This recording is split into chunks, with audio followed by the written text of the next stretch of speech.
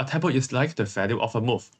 And investing a tempo in a move that doesn't improve your situation is a waste of it. Let's start with the example of the mirror cannon.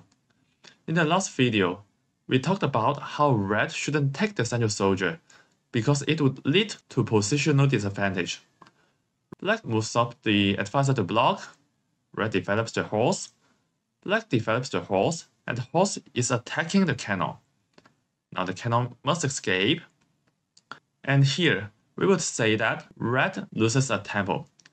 When your opponent makes a move that not only developing his piece, but also forcing you to wasting a tempo to save your piece, you lose a tempo in this way.